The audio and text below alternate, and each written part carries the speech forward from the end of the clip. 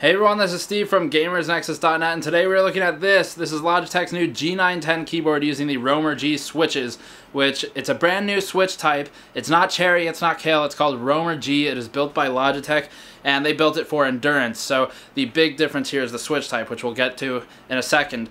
Going over the features, this is a $180-ish keyboard. It's fully RGB enabled, meaning it's got all the red, green, blue LEDs. You can do tons of color combinations, not quite sure how many, but it's a lot more than you can care about. And it uses a full color palette swatch type thing that you'd find in Photoshop in Logitech software to change the colors. You can individually change the color of keys, so if you want WASD to be different or if you want your MOBA keys to be different, you can save a profile for that and then it'll highlight those based on whatever you set in the settings. You can also do all kinds of breathing effects and things like that if you like the aesthetics. There's a lot more to it than that, though. You can program the RGB switches so that, in theory, once game developers support this, you could actually have a cooldown mapping on one of your keys. So if you wanted E to be red when your ability is depleted, and you want it to glow or breathe green when it's ready for use, you could actually program that into this. And that's not the easiest thing in the world to do, so if someone else has done it, you can grab it online, of course, on a forum and download the profile.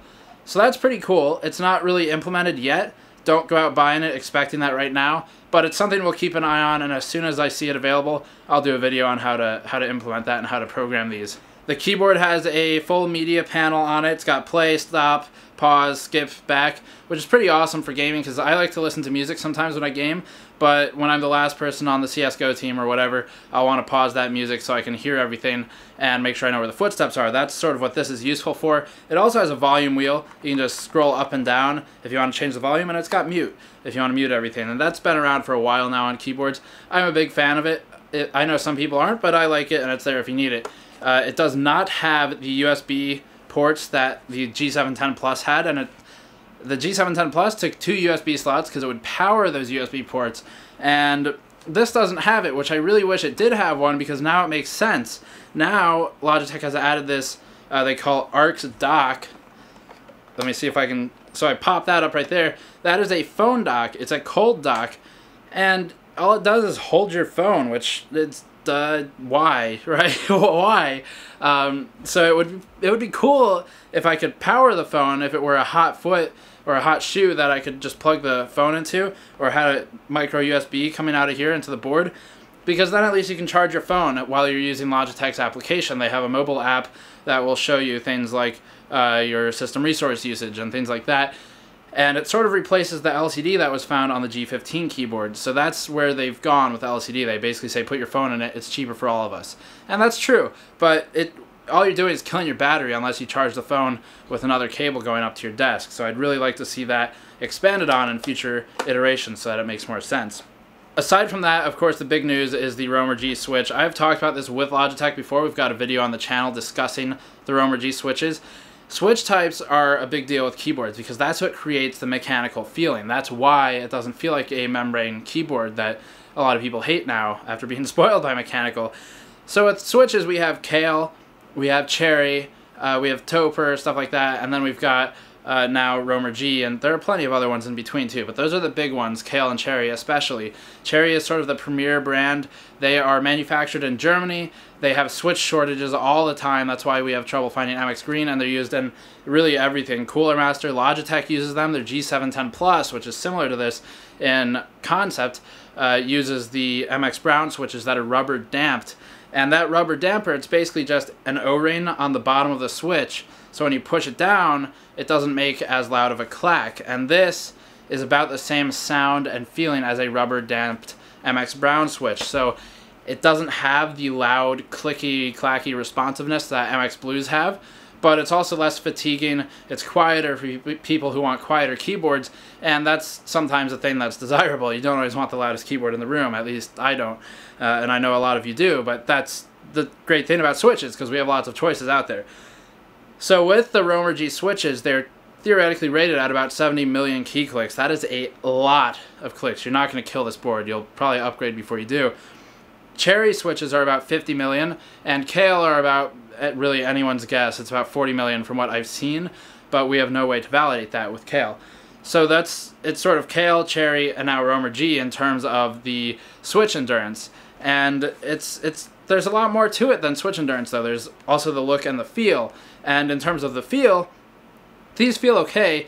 There's no color variation, so it's just Romer G. There's no Romer Blue, Romer Brown, Romer Red, whatever. It's just Romer. That's it. There's only one. So if you don't like it, you're out of luck. If you like MX Browns, you should try this. See if a local hardware vendor has it. That way you can try it first.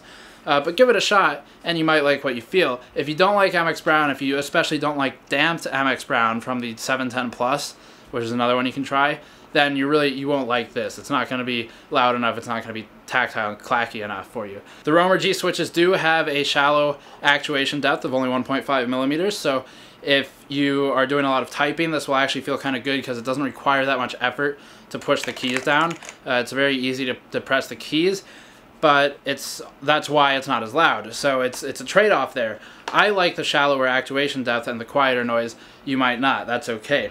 In terms of the look, the new switches have a giant hole in the middle for LEDs, and that hole comes with it a lens. There's actually a lens in the hole to amplify the strength of the LED. So the LED sits underneath it, it goes through the glass lens, and then is amplified outward. So you get a much brighter, more vibrant color with the LEDs, as you can see in our shots of the keyboard in the dark.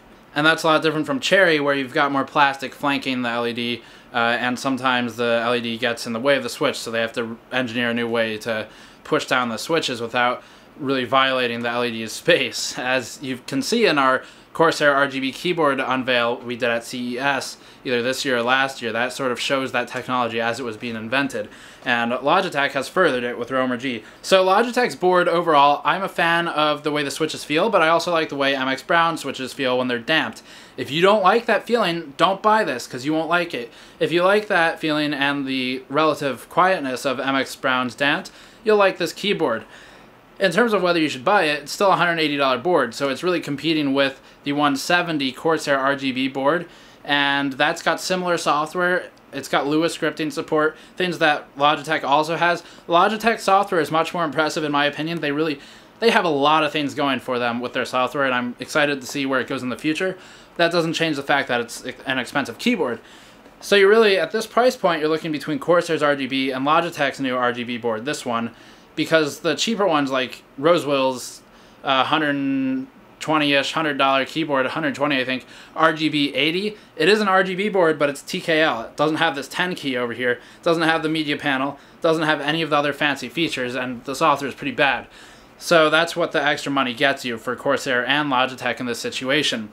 Logitech, you're spending a bit extra money for other features, definitely spending a bit more premium for the Romer G switches, but that's what happens when you buy new technology.